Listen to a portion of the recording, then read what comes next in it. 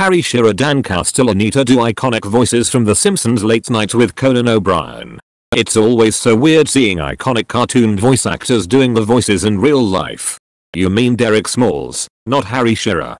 Only the bassist for the greatest rock roll band ever, Spinal Tap. Didn't realize how funny Dan could be unscripted. That was an excellent use of 5 minutes of my day. Thanks for posting. That was bizarre listening to them without the show, but I loved it. The Simpsons cast did an episode of Inside the Actors Studio. They switch characters on a whim. It's pretty damn cool to watch. I can't even tell what their normal voices sound like. So talented. I'm not sure why this brings me so much happiness. The Tracy Ullman Show was the best. Anyone else remember? Capable of shutting the fuck up?